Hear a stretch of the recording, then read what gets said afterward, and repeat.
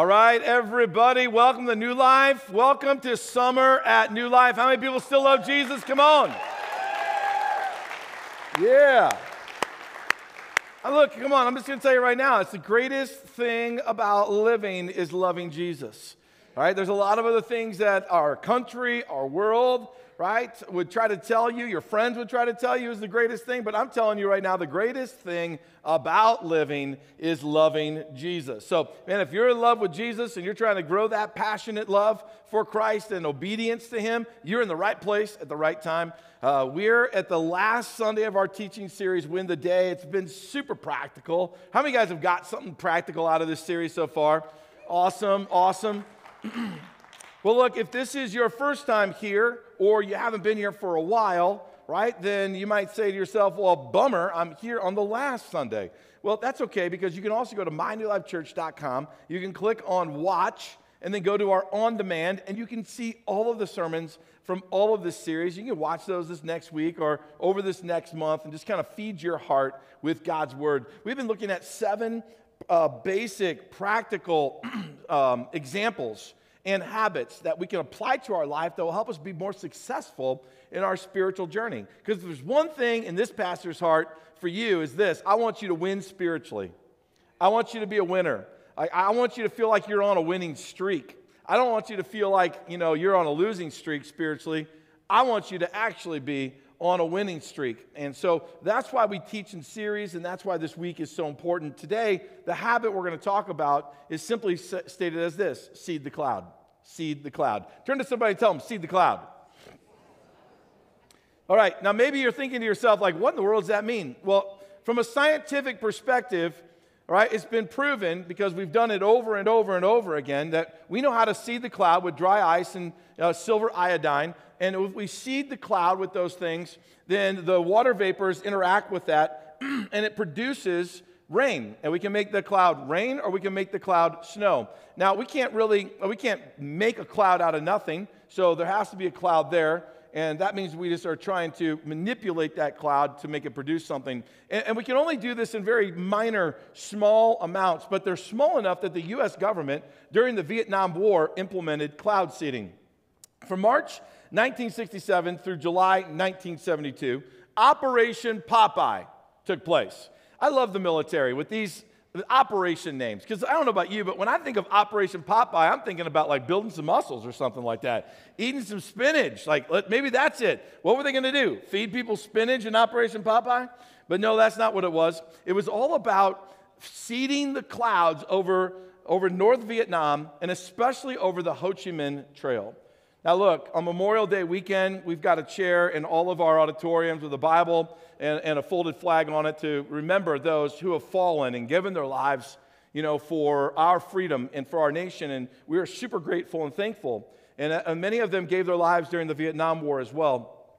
But there was the 54th Weather Reconnaissance Squadron that was on a whole different mission to try to save lives. So they started seeding clouds over the Ho Chi Minh Trail during the monsoon season. And they were actually able, in those few years, they were able to extend the monsoon season on average between 30 and 45 days, which produced a lot of rain on a well-traveled path where the North Viet Cong were trying to come down and to attack and create more war. And the 54 Weather Reconnaissance Squadron was given a mission to create more mud than war.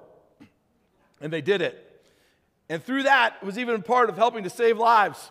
But they weren't the first ones to come up with it. No, it was back in November 13th, 1946. Vincent Schaefer, a scientist on the East Coast, had this theory that if he could put dry ice into a cloud, he might be able to produce rain. So he took a little small single-engine aircraft, and he took off one day over Massachusetts on a cloudy day, and he had people down on the ground watching, and he flew into the cloud. The plane disappears into the cloud, cumulus cloud, and he deposits 6 pounds of dry ice into the cloud. To the amazement of the people watching on the ground, the cloud started to morph and change and shift and grow, and all of a sudden it started to produce rain. And on November 13th of 1946, Vincent Schaefer was the very first one to seed a cloud and actually produce rain. Well, the newspaper the next day said, Vincent Schaefer creates rain. Tomorrow, he walks on water. Like, it was that kind of Wow, amazing. We can't believe that he could actually, pull this thing off. It was a bold experiment. Look, as a pilot, I know. Right? You're told don't fly single-engine airplanes into cumulus clouds because it's a dangerous place to be. Right? The turbulence is massive. The uprises and down push of air is incredible, and it can just throw your plane all over the place. And as I was reading about this story, I couldn't help but think to myself as a pilot, right? Man, I guarantee it, what would it have looked like when he flew into that cloud? He's bouncing all over the place. Stuff in the cabin that he doesn't have, locked down is bouncing all over the place. That dry ice probably flew itself out the window, right? And he was lucky just to come out on the other side. But it was a risk and reward moment. Risk and reward. If he doesn't take the risk, if he doesn't fly into the cloud, he doesn't get the reward. And that's what seed the cloud principle is all about. It's a sow and reap from a spiritual perspective. It's sowing, it's doing something so that somewhere in the future you might reap something. It's a proactive action, though. It's taking a bold, brave step of faith on purpose so that maybe and potentially one day the outcome will be a godly outcome, something beyond what you could ever dream and or imagine. It's praying bold, brave prayers. It's seeding a spiritual cloud so that one day it rains. And it might rain on your life, and sometimes it's going to rain on the next generation. You'll never see it happen in your own lifetime. But it's living for Jesus, right? Where there's maybe no pat on the back, and there's no reward here on this earth, but one day the cloud produces rain, and you stand before Jesus in heaven, and you have a relationship with God that lasts for eternity. Seeding the cloud, we also recognize, can be as simple as smiling at someone that needs a smile.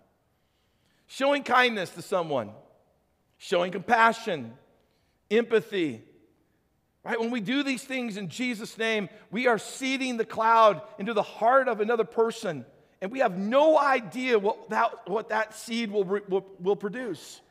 I know this, when we do it in Jesus' name, it has the ability to produce good things. It may even produce Christ followers in the long run. But the bottom line on why we would even be interested in spiritually seeding the cloud is this. We want to leave a spiritual legacy for our children, our grandchildren. There's no other way to do that, guys, unless we boldly seed the cloud with prayer, boldly seed the cloud with faithful obedience before Jesus. Then we leave a legacy for other generations to follow. It's a sow and a reap concept found in Galatians chapter 6, by the way. Read it with me. It'll be on the screens. Verses 7 through 9. Don't be misled. Number one, right off the bat, don't be misled. Meaning this, some people don't think this way. Some people believe something that's not true. Don't be misled. Right? You cannot mock the justice of God. All right? Well, then how does the justice of God get played out? You'll always harvest what you plant. Always. Someone say always. You always harvest what you plant. Those who live only to satisfy their sinful nature will harvest decay and death from that sinful nature. So there is a deposit of wickedness and evil and unrighteousness, and the reaping of that is not going to be healthy, right? But those who live to please the Spirit will harvest everlasting life from the Spirit. So let's not get tired of doing what is good. At just the right time, we will reap a harvest of blessing if we don't give up. It's a principle. It's a promise. God's going to fulfill His promise. What you sow, you will reap, either the consequences of or the blessing of. So let me just ask you a simple question. If you plant carrot seeds, what will you get? Carrots. If you answered carrots, you're right. All right? If you answered something else, you're wrong. Yeah, let's do another one just to make sure that everybody can be on the same winning page. All right? Let me make it as simple as I can. If you plant pumpkin seeds, what do you get? Squashes? Whoever says squashes, leave the room right now. You get a pumpkin, all right? You get a pumpkin, all right? That's what I'm talking about. You have a Halloween-style pumpkin. That's the kind of pumpkin I was talking about, all right? Now, look, if you plant nothing, what will you get? You don't get nothing. What is it that you really get if you don't plant anything? You get weeds. You get weeds. The principle of what I just told you, and it was funny, I get it, but you can't break the principle or the law of sow and reap. It's a God law. It's a God principle, right? It either breaks you or it makes you. You're either teamed up with God or you're reaping the consequences of not being teamed up with God. And let me just talk for a second about the reaping part, because that's the part we really want. We want to sow as little and reap as much as we can, because that's who we are as human beings. Verse 9 in that passage of Galatians chapter 6 told us that it's God who determines when the blessing comes. At just the right time, you will reap a harvest. It's always God's timing. So look, you might be praying about something right now and not seeing the answer to it. Don't give up God's timing, right? You might be believing for something and it's not happening. You might be walking through a difficult season right now, asking God to rescue you from it, and it's not happening. Don't give up. It's God's timing. Our job is to do one simple thing: be faithful with the small things, like flip the script, kiss the wave, eat the frog, fly the kite, cut the rope, wind the clock. Anybody here for those weeks? That's what God asks us to be faithful with. And if you weren't here, My New Life Church. But he also asks us to be faithful and remain faithful in seeding the clouds with brave and bold prayer. So if you want to win the day, church, if you want to win the day, you don't win the day by wishing upon a star. All right?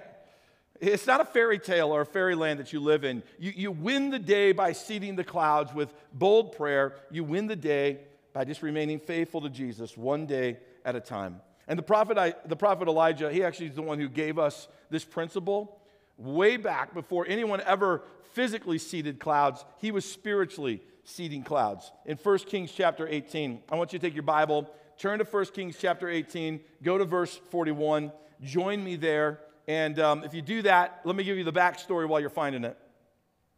The backstory is this: it hasn't rained for 3.5 years in Israel. Okay, the people are desperate. The Bible tells us that they're out and they're searching for water in places they don't normally search for water. They're climbing down into the caves. They're trying to find pools of water. They're trying to find springs of water that maybe they knew nothing of. The people are desperate. The crops haven't grown. The fields are barren. The ground is hard as concrete. And the people are hungry. It's a bad time.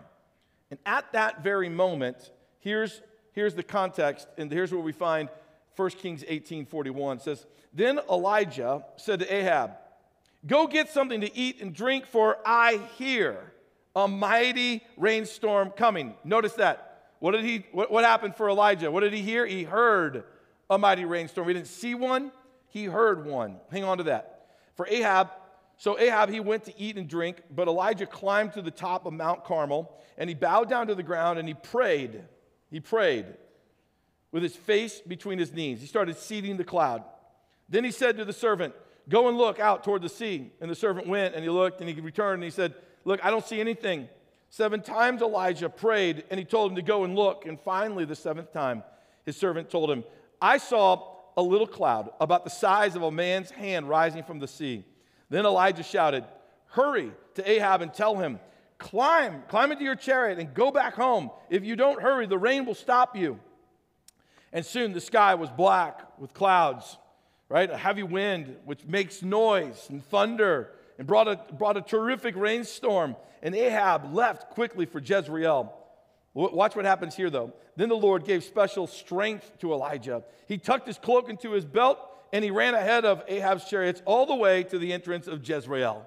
Now look, before we talk about, how you seed the cloud, right, in your life, can we just stop for a moment and take notice of the second miracle that's taking place here? A man tucks his cloak, right, whatever that actually means, tucks it up and says, "I'm just going to take off running because I don't have a horse. I don't have chariots." And he actually is given the strength by God to outrun a chariot pulled by a horse. That's a pretty cool miracle, right? I don't know about you, but I would love to. Like if God was saying to me, "Jeff, look, I didn't make your body for running, but if I did make your body for running," okay, because look, some bodies are made for it. Other bodies are made to run into things. That's my body, okay? My body runs into things and through things. I don't run long distances, all right? My body tells me this. I don't have to go figure it out or find out, all right? I just know. I'm smart that way. But if God were able to say, "Jeff, I'm going to give you the ability to outrun a horse," and by the way, the distance between Mount Carmel and Jezreel is somewhere between 20 and 30 miles, depending on what route you take. How many of you guys are taking the 20 mile if you got to run? right? But he runs this 20 or 30 miles with this supernatural strength. If God were to tell me to do that, I would grow my hair out just to feel the wind in my hair.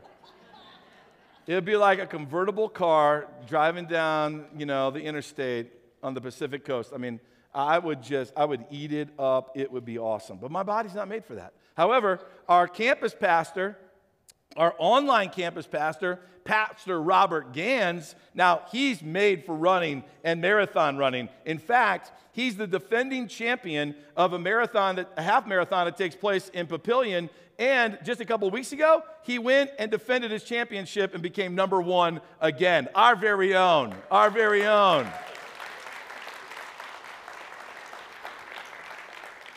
But he weighs like 12 pounds. And his bones are made of air. He's like a modern human day bird. I mean, he just runs. He's crazy. But Robert, I got a word from you. It might be a prophetic word since we're talking about that, or it could just be like my pizza I ate last night. But maybe if you wore a cloak, there's something about a cloak that God mentions there that allowed him to run faster. Try that in your next marathon, will you? Figure out what a cloak is and wear it and tuck it and see if you can run faster. So how do you seed the cloud? You seed the cloud with a prophetic voice. A prophetic voice. Now, when I say the word prophetic, some of you are thinking to yourself, A, I'm not qualified. That sounds really like a high-level position to be prophetic. And B, many of you are thinking about prophecy, and you're thinking about speaking about the end times and things to come. And I just want you to know, in the slice of the word prophetic, that's a very small amount. The idea of the prophetic is just simply this: speaking God's heart for this very moment. That's it. Speaking God's heart for this very moment. Many times it doesn't even start with, "Thus saith the Lord," right? Did you realize that right now you're in a prophetic moment? That we sought the Lord, we prayed, we searched His Word, we wrote the sermon, but it wasn't just our idea, it was God's ordained idea for us today at this very moment, right? And so right now, my whole journey right now is to figure out, God, how do I let your Spirit speak through me and not just Jeff Baker speak? Because if your Spirit speaks through me, we live in a prophetic moment right now. If Jeff Baker just speaks right now, then we live in a pathetic moment. And we strive to be in a prophetic moments. We want to be in those life-giving moments where we're speaking things to you that are coming from God's heart for you at this very moment. And I'm just going to say this to you. Many of you walk in more prophetic moments than you ever imagined or dreamed. You didn't even know it was happening, but God was using your voice. You didn't even know it was happening, but God was using your actions. That time when you encouraged someone, it wasn't just you. It was God speaking through you.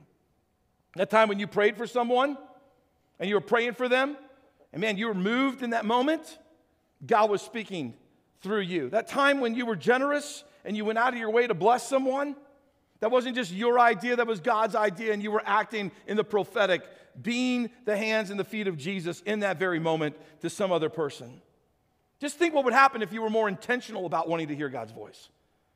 Think what would happen if you were actually taking time to go, Jesus, I want to hear your voice because I want to be the voice of Jesus for this very moment to this person in this moment to pray for them while I'm at work, while I'm at school, while I'm at home with my spouse. Just think what would happen if we were more intentional. I will tell you what would happen. We would seed the clouds with more prophetic, bold, brave prayers. We would seed the cloud with more obedient living before Jesus. And that's exactly what Elijah did. There was something that he heard. Look in verse 41. It says that then Elijah said to Ahab, "Go get something to eat and drink." Why? I hear something. I hear a rainstorm coming. It hasn't rained for 3.5 years, guys. But he hears something. He doesn't see it. If you see something, it's easy to believe in it. But when you don't see it and you can't touch it and all you do is hear it, that becomes a weird moment. When you tell someone, "Hey, this is what, can I just pray for you? I really sense that God wants to do something in your life right now." That becomes one of those odd moments when you just hear something. What's he hearing? He's not hearing the wind. He's not hearing thunder. The sea isn't speaking to him. It's the Holy Spirit speaking to him. The Holy Spirit speaking to him, and he's telling him, it's getting ready to rain. It's getting ready to rain. I hear. You realize that your ear only hears what you train your ear to hear. And all of us have trained our ears to hear certain things. A mom trains her ears to hear the voice of her child. If you guys have ever been in a large group and then all of a sudden, as a kid, you heard the voice of your dad, Jeffrey, because that's normally, because I was in trouble, so his full name, Jeffrey. Man, I picked that voice out, right? Even a child starts to identify and hear the voice of a father and a mother and vice versa. Well, you have to train your ear, because your ear will only hear what you train your ear to hear. There was an opera singer about, 50, 60 years ago who started losing his ability to actually sing high notes. And he thought maybe it was in his voice that he couldn't sing those high notes. So he went to an ear, nose, and throat doctor in France, and this French Dr. Tomatis, he discovered that the opera singer was actually producing a volume at 140 decibels, the sound of a fighter jet taking off. And that the opera singer was actually damaging his own ears. And at certain frequencies, he just knocked out those frequencies, damaging his ears so much by his own voice. Can you imagine that? You think you're loud sometimes, or your kids are loud? Nothing like an opera singer, right? Damaging their own ears. And here's the problem. You can only produce volume and vocally and on pitch and on tone what your ears can hear. That's all you can produce. So he wasn't able to hit the note. He wasn't able to maintain the note. He wasn't able to stay on tune because he had damaged his own ears. Can I say this? Our biggest problem is this, that we've deafened our own ears to the whisper of the Holy Spirit. One of the reasons why we don't walk confidently in the prophetic voice of the Lord in our personal lives is we've damaged our own ear to hear his whisper. Here's how we've done it, the pace of our life. Did you realize the pace of your life has a volume to it? It demands your mind to constantly be racing and for your ears to hear, right?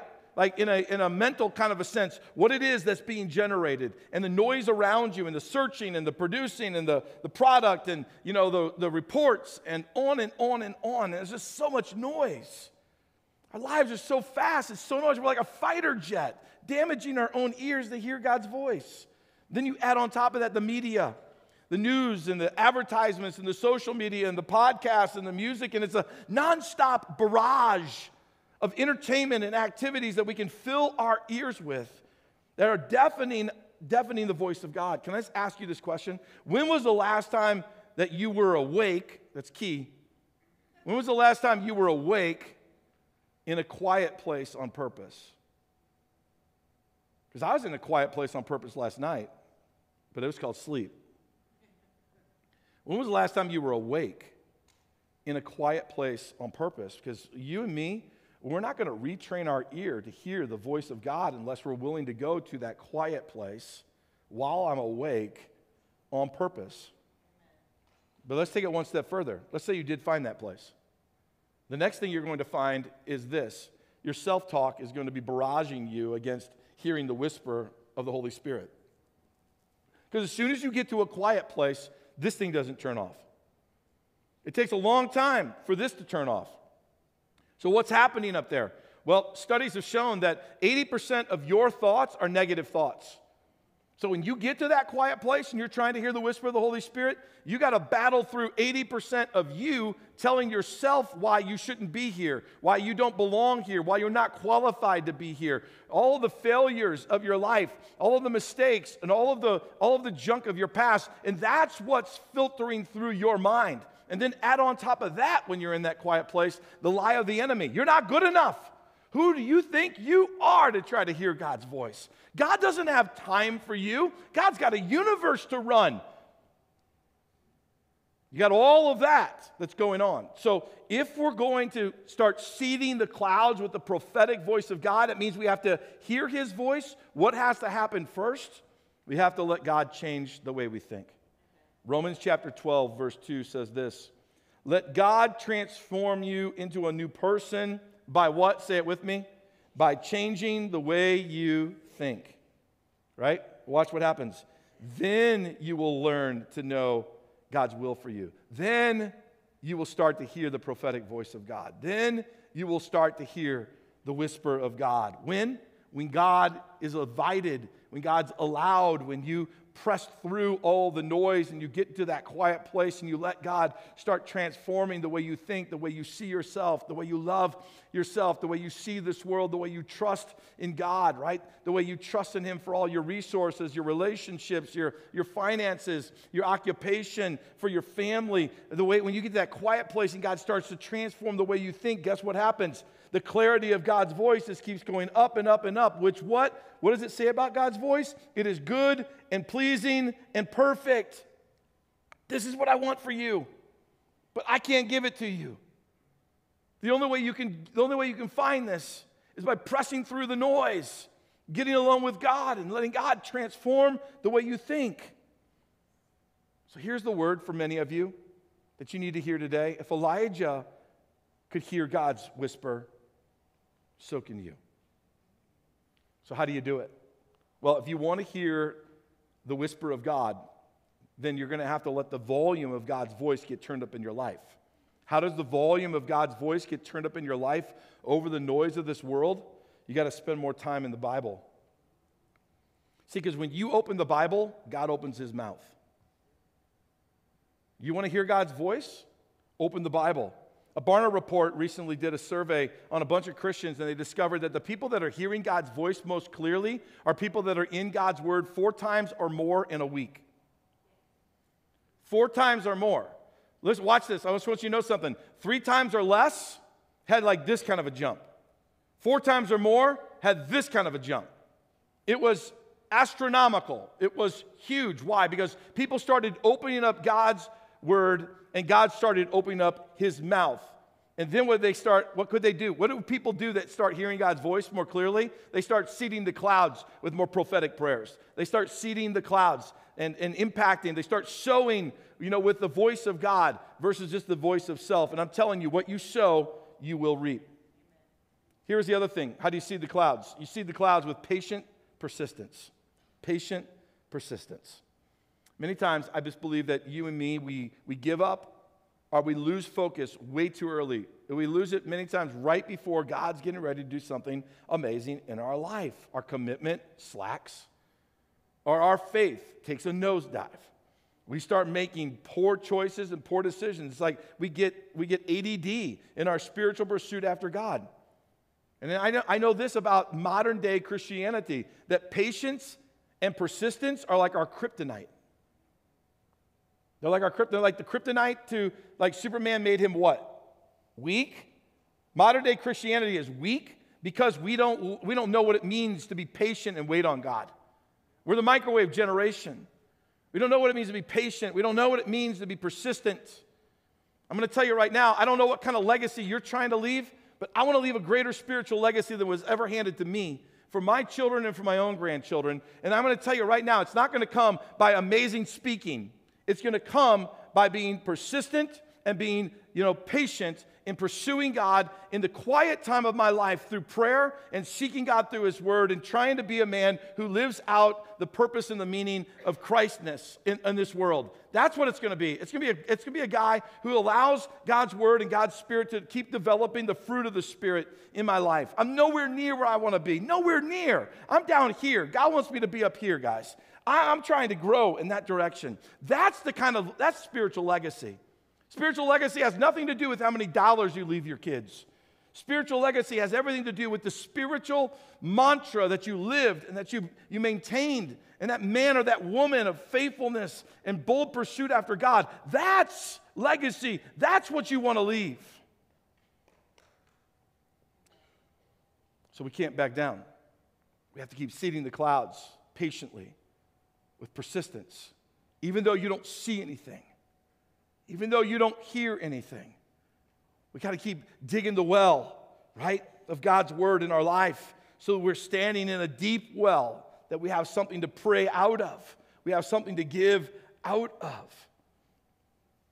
Faithful, patient, persistence. This is what you see in Elijah in 1 Kings chapter 18, in verse 42. It says, Elijah climbed to the top of Mount Carmel. He bowed low to the ground, and he prayed with his face between his knees.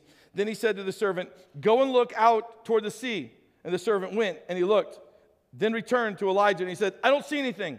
7 times Elijah told him to go and look. Finally, the 7th time, his servant told him, I saw a little cloud about the size of a man's hand rising from the sea. Remember, it hadn't rained for 3.5 years. But Elijah was praying. Why? Why was he praying, guys? Why didn't he give up after the first prayer? Because my first point, he had heard the prophetic whisper of God. Elijah, it's going to rain. So he prays. He prays what he heard God speaking to his heart. And as he's praying this, he keeps praying, and he doesn't see anything, and he doesn't give up. Hey, go check again. It's the 4th time. Can you imagine what the servant's like? Seriously, man? Like, you want me to go walk over there and look again? It's been 3 times. There's been nothing. I'm telling you, there's not going to be anything. Nope, told him. Elijah, there's nothing. I'm going to pray some more. Okay, I'm going to sit on the rock. I'm going to be on Facebook. You let me know. Right? And I'll go all the way through this. I mean, what if Elijah would have given up on the 6th prayer? What? On a side note, there's a lot of 7s in the Bible. And then a lot of people believe that the number 7 is a number that's significant, that it means like perfection or completion. And we get that because it's on the 7th day that God rested. And you see this, like the number 7 becomes an instrumental number in God's word. And so let me take you through a couple of 7s really quick, all right? The Israelites, to take over a city that had incredible walls, Jericho, they marched around that thing seven days. And on the 7th day, they marched around it 7 times, all right? And the walls fell. Nahum, which I get it, like you may not know who this guy is, but in 2 Kings chapter 4, he's got a sickness, and he's told to go dip himself in the Jordan River 7 times for healing. He does it, and he's healed. Elijah, he goes and he prays, and how many times does he have to pray? 7 times. And on the 7th time, a cloud the size of a man's hand. How do you even see a cloud the size of a man's hand? See, but it's there. This is like the smallest thing that starts to happen. Let me ask you the hypothetical question. What if the Israelites stop marching around the walls of Jericho on the 7th day on the 6th time? The walls don't fall. What happens if Nahum stops dipping himself in the river for the healing that he was in desperate need of 6 times? He doesn't get healed. What happens if Elijah stops praying on the 6th time? Rain never comes. They would have missed out on the powerful miracle that God had for their life. So I want you to remember today, it's patient, persistent. It's the consistency that wins in the end. Consistency wins over like intensity 7 days out of the week. Consistency. It's being faithful with the little thing. Being faithful with the small thing. So how in the world do you live out this patient persistence and bust through all the noise that's in this world? How do we seed the cloud with patient persistence? I think Jesus gives us the answer in Matthew 7:7. He says this, keep on asking and you'll receive what you ask for. Keep on seeking and you'll find. Keep on knocking and the door will be open to you. You got to seed the clouds with bold, brave prayers by asking, seeking, and knocking. When you don't see your prayer being answered, you keep asking, you keep seeking, you keep knocking. When you're living through a hellish moment and you're asking God for deliverance and it doesn't seem like it's coming, you keep seeking, you keep asking, you keep knocking. When life is most difficult or you're standing on top of the mountaintop of life, keep asking, seeking, and knocking. I mean, I wrote this into my notes because I felt so strongly about this when I wrote these on Friday morning. But I don't know if it was for the first service or it's for this service or if it's online or if it's somebody that's going to watch 10 years from now. I just know this is for somebody or a group of people. That this is the word. Don't quit, right? It's too early to quit and it's too early to give up. It's too early. It's too early. Some of you are ready to give up. Some of you are ready to walk away. Some of you are ready to throw in the towel. It's too early to give up. It's too early to quit. It's too early to throw in the towel. Like it's time to pray one more time. It's time to keep praying and seeking the Lord. That if God puts something on your heart, don't quit. Don't walk away from it. Keep seeking God. Keep pressing into God. Keep praying bold prayers. God's listening. And I'm telling you, one day, in the right time, which only God knows, you will reap what you sow.